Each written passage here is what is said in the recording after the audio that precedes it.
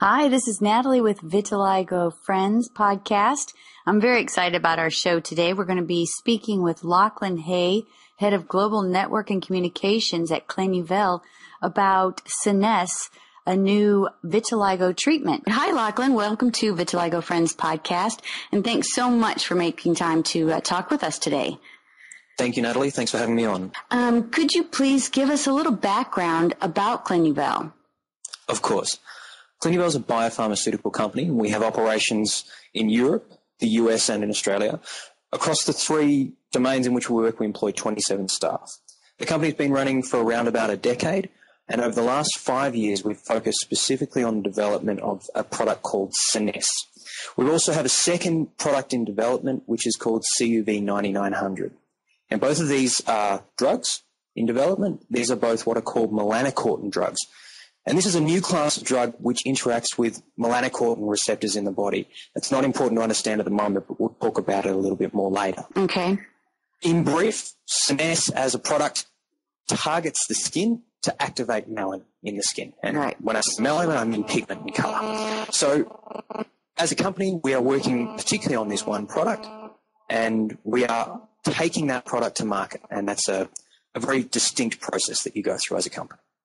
And so tell us exactly what does Scenesse do for vitiligo?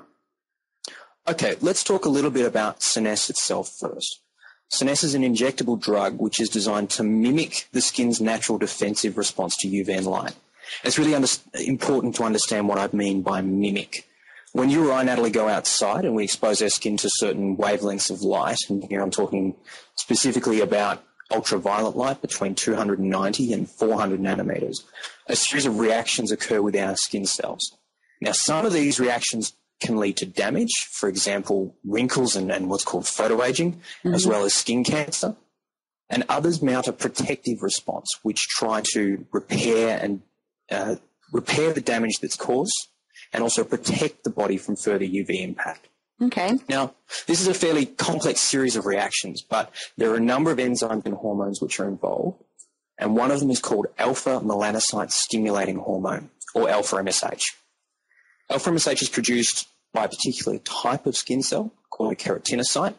It then travels to another type of skin cell called a melanocyte, where it activates melanin. Now, this is something that we know as the tanning response, but it's actually a protective response. Oh. Melanin as a molecule absorbs light. It also reflects light and refracts light. So it protects our skin from certain wavelengths of light. Right. So what we know is that alpha MSH is an easy hormone to replicate in the lab. It consists of 13 amino acids, which think of them in terms of a building block, as to how you build a molecule.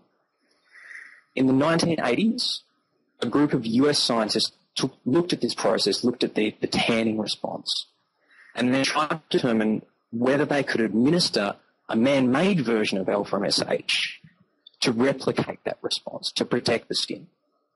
And so they looked at how is it that we could administer a drug, a pharmacological response, that would protect the skin using our own system. So that's why we talk about mimicry. That's really, really important to understand that you're using the body's own mechanisms with this drug. Okay. So the US team took a number of alpha MSH analogs, so they changed the makeup, they changed those building blocks of alpha MSH to try and determine whether of these had an effect or a potential to become a drug. And when I talk about this, they're not looking at 1, 2, or 3. They're looking at hundreds, potentially thousands of different analogues. Now, one of these was found to have a greater effect in activating melanin, and it also had a longer half-life, which is important because it meant it could be administered as a drug. This is afamelanotide, which is the basic technology that underpins Scenesse. So that comes full circle in terms of the history of the drug and how it came about. And it's important to understand that all of this is based around that concept of mimicry. Okay, so initially the work then was promoted to find, I guess, a way to protect everyone's skin against skin cancer, and then it evolved into being able to potentially use it to repigment in vitiligo patients? Right. Okay. Originally, the actual funding for the first program with this drug in humans was funded by the the NIH in the US, and it was funded as a melanoma prevention strategy. Okay, that's fantastic. That's a neat turn of events, or it's very interesting how one medicine can then be used for different diseases as well. Right. All right. The exciting news is that you guys have come upon the ability to trial this with the FDA here to be approved for administration, to be administered to patients in the United States and I guess all over the world after that. Is that correct? Well, it's there are a lot of steps that we need to take as a company. Okay. So let's talk about vitiligo, and I think it's important that people understand what we're trying to do with this drug. Okay, great. Because vitiligo, the actual cause of vitiligo is unknown, it's very difficult, as you know, as you've spoken about with lots and lots of people on your show and on your blog, it's very difficult to understand how these treatment processes work. Right. That said, there are some treatments that we know have an effect in some patients. And I know you've spoken before about narrowband UVB and about UVB treatments. That's something you've been through yourself, right? Well, absolutely. And it did work temporarily, but it did work. So that was the thing I took away from that was that vitiligo, at least in my case, I know there's lots of different types, but at least in my case, it wasn't a permanent thing. It was just something was missing to turn on and off the gene that was allowing my skin to pigment. And so I walked away with at least that being good news. It wasn't something permanent. Okay. The way that narrowband UVB works, well, it really works in two different steps.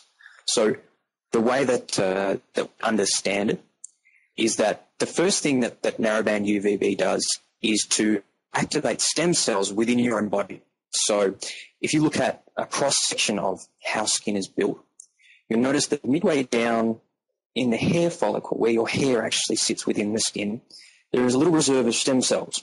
Think of these like a blank tape almost.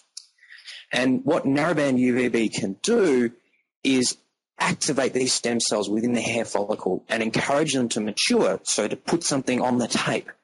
And what it does is it activates them to mature into a melanocyte. Okay. So those skin cells which activate pigment.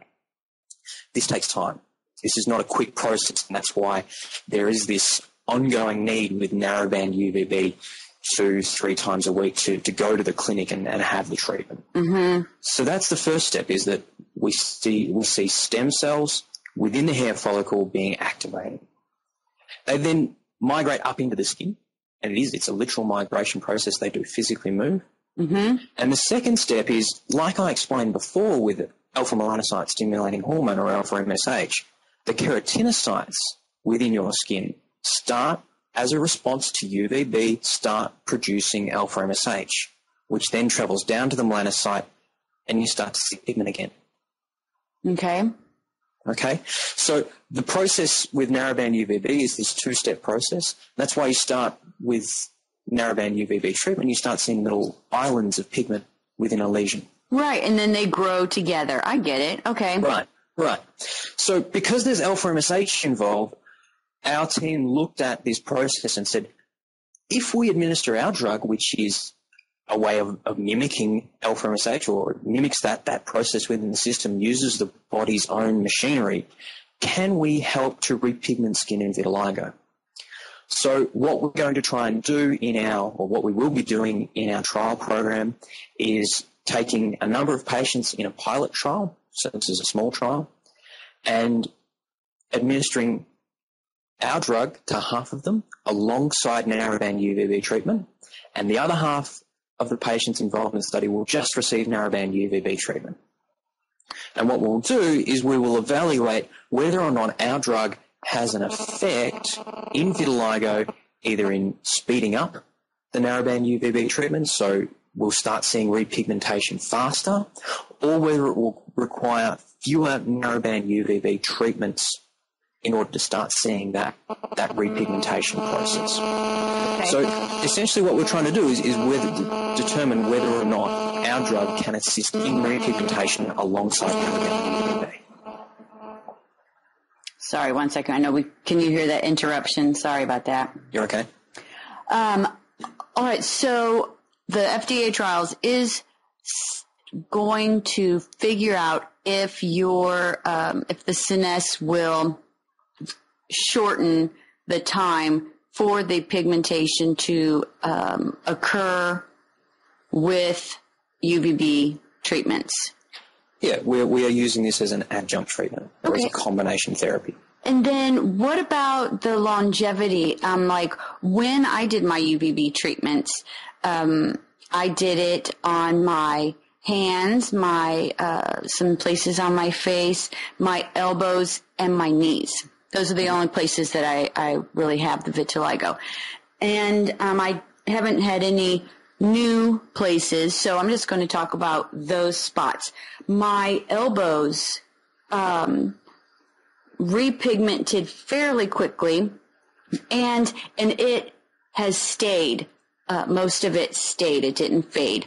My hands, however, they were slow to repigment, and what did repigment has faded for the most part. My knees completely filled in, and they are still completely filled in. And my face is the same as my hands. What were white patches before are back again. So I'm wondering if you guys have done any trials then as well about the longevity of it. Of course. In terms of long-term use of the drug, we've certainly done a lot of treatment, but in terms of long-term repigmentation in vitiligo, this will be the first time we're ever going to trial the drug in individuals with vitiligo. So we don't know as of yet. Okay. As part of this study, we are going to do a 6-month follow-up. So once each of the patients has completed the trials, and it's a 6-month treatment process, once each of the patients has completed that, we'll then follow them up a couple of times over the next 6 months to determine whether or not we still see that same level of repigmentation. Because, of course, and I think a lot of your listeners will be in a similar situation where they might have undergone any vitiligo treatment and then have seen regression back again. Well, all right, great, Lachlan. So if someone wanted to participate in the trials, what would be the process to apply, and what would they need to do? The first thing that anybody should do whenever they're considering any kind of new trial is to speak to their current doctor. And that's what we try and tell everybody before they come to us, before they start hunting down a treatment centre, is go and speak to your doctor first, because they know your treatment better than anybody else. Now, to help you in that conversation, we've tried to put together a little bit of information on how an individual can get involved in a particular study. I'm not going to cover it all here, but we can put some more information towards our website at the end of the program. Absolutely, and I'll put it on mine as well. Fantastic, fantastic. But there are a couple of things that I do want to get across to people. Firstly, don't contact us. As a company, we need to keep a little bit of distance between the people who are involved in our studies and the company ourselves, because we need to ensure that everything in the way that we run that trial is done according to the regulations that exist. So speak to your doctor first. Absolutely. The next thing is we have a couple of strict inclusion and exclusion criteria. Now, these are something that we have for every study. There are a large number of inclusion and exclusion criteria. Again, you can find these on the website, but some of the key ones for this vitiligo study is you can't have had vitiligo for more than 5 years, and you can't have vitiligo which covers any less than 15% of your body and any more than 50%, 50%. Now, there are a couple of reasons for this. I don't want to go into them in too much depth, but essentially we need to make sure that the people who are involved in our study have a similar level of vitiligo, and we can compare the outcomes from that treatment. Just about trial inclusion is that we do have a strict exclusion criteria for individuals who are currently undergoing treatment. Now, the reason for that is that we want to make sure that no prior treatment affects the outcome of the study. Mm-hmm. So we need to make sure that the people who are involved are what we call treatment naive. Okay, that makes sense. On the trials, when we were talking about earlier with people who have undergone UVB treatments, that going 3 times a week versus 2 times a week made a big difference. What, if you have determined that, what will be the amount of times that in the testing that you will do? Is it going to be 2 times a week, 3 times a week? It's 3 times a week. It'll be 3 times a week. I ask that because for those of us who cannot participate in the trials, that is a good gauge as well, because it worked for me. It made a huge difference. When you are going and paying for UVB treatments, to make sure that you are doing it frequently enough to make a difference. And so I wanted to see what the professional view is on that. I think we have time for a couple of questions if you're able to. Of course. All right. From Kelly Ryman in North Haven, Connecticut. She'd like to say that she believes there were preliminary trials that had already been done, and how successful were the trials? Okay, this is the first trial that we're running for vitiligo. Okay. But it's correct in that we have run other trials of the drug before. In fact, we've been running trials of the drug for more than 10 years. We've trialed this drug in more than 550 people to date over an extended period of time for some of those individuals, so we have seen ongoing dosing. But none of them have vitiligo. Most of them have diseases which are light sensitivities. Some of them are organ transplant patients who have a higher susceptibility to skin cancer, but to date we haven't trialled in anybody with vitiligo. Okay. And her next portion of the question is, if this upcoming trial is successful, how long would it be before the treatment option would be made accessible to everyone with vitiligo? That's a great question, and it's a very difficult one for us to answer. I appreciate it's probably the most important question for people with vitiligo. Yeah. But it's difficult because at the moment we don't know any trial results. So until we actually have some results in hand, some data in hand of evaluating how the drug works, and importantly, it's really important that people understand this, that we also want to make sure that the drug is safe. Now, we have no reason at the moment, based on trials that we've done with other people, to think that the drug is unsafe, but the regulators require that we make sure the drug is safe in every patient population that we trial the drug in.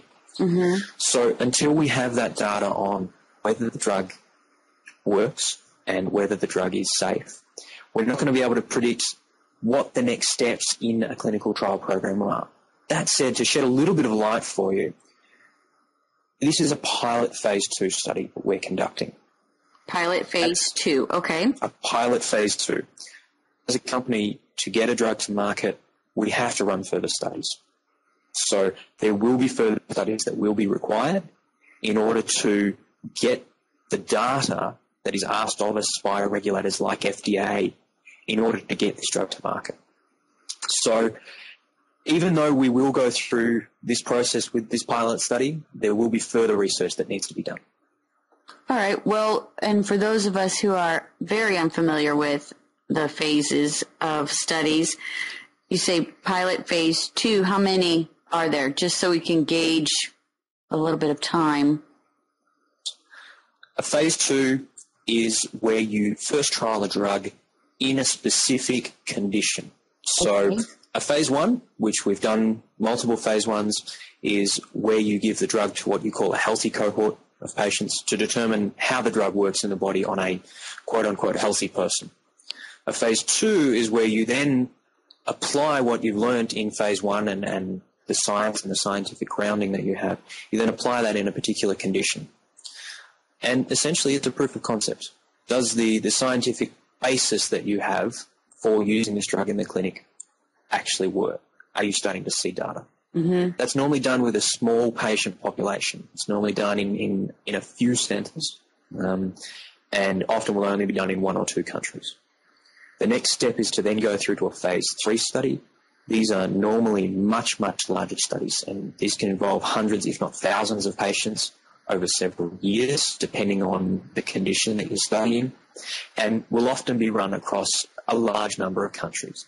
To give you an idea, when we ran a phase 3 study, or our first phase 3 study that we completed in a rare disease called erythropoietic protoporphyria, where you will only have 10,000 patients approximately worldwide, we ran that in 11 centres across Europe and Australia. Wow, okay. So you're starting to get an idea of the scale of study that you would need to run in phase 3. Mm-hmm. Now, in terms of what are the steps for Clinuvel with Scenesse in vitiligo, we don't know until we finish this first pilot study and have results in hand. Okay. Then we start discussions with regulators as to where we go from here. Okay. Well, some people may wish that there was a simple answer to that, but the good news is that there's trials being done, Right. you're working on it. So that's fantastic. Could you please give us the website address so that anyone who is interested to get more information about Scenesse and read more about the upcoming trials, they can visit your site and then find out more about it? Of course. It's www.clinuvel, which is clinuvel.com/vitiligo. clinuvel.com/vitiligo. Great. We're going to post all of our information. You can find more information on the trial that we're conducting, on how you get involved. You can also view a few videos that we've made thus far, just talking about vitiligo and also how we expect our treatment to work with vitiligo.